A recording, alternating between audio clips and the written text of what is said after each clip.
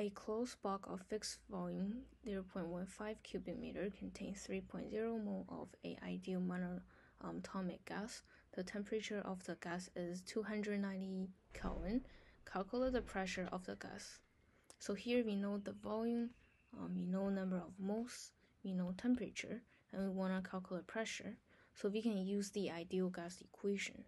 So pressure multiplied by volume is equal to number of mole multiplied by R constant multiplied by temperature. So pressure is gonna be equal to nRT divided by volume. So mole is 3.0, R constant is equal to 8.31. Temperature is equal to 290 divided by volume, which is equal to 0.15 cubic meter.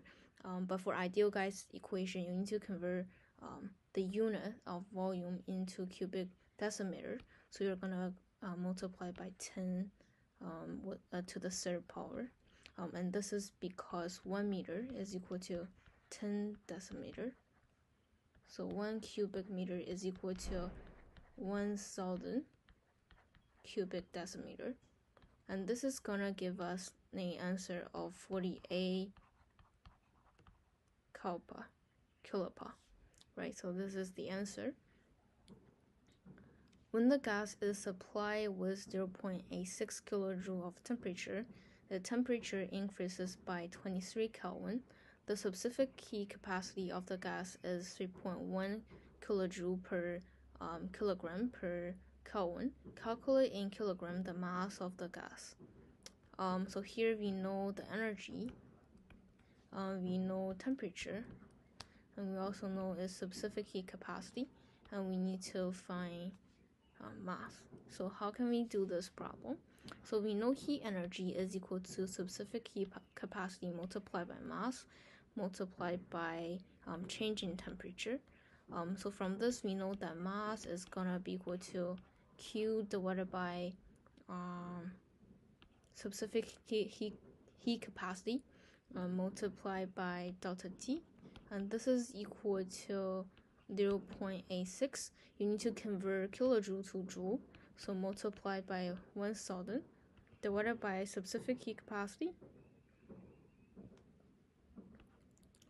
So this is gonna be equal to 3.1 multiplied by 10 to the third power.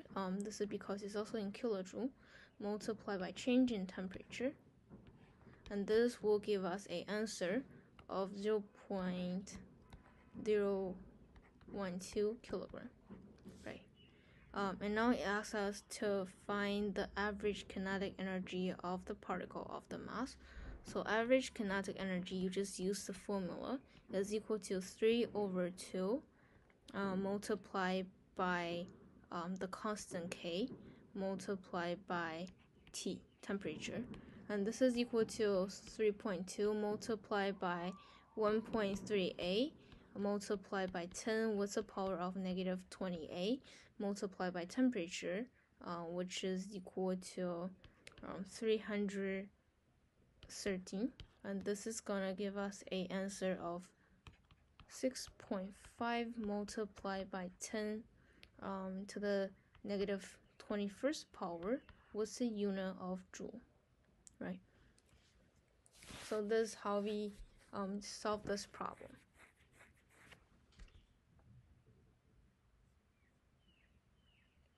Explain with reference to kinetic model of an ideal gas how an increase in temperature of the gas leads to an increase in pressure. So we know as temperature increases, what happens is kinetic energy increases, right? And as kinetic energy increases, frequency of collision increases.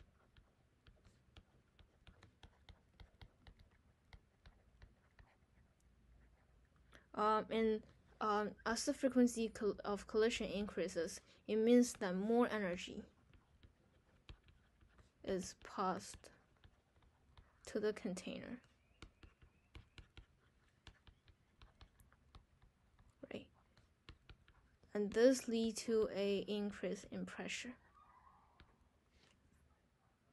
And this is a solution for this problem.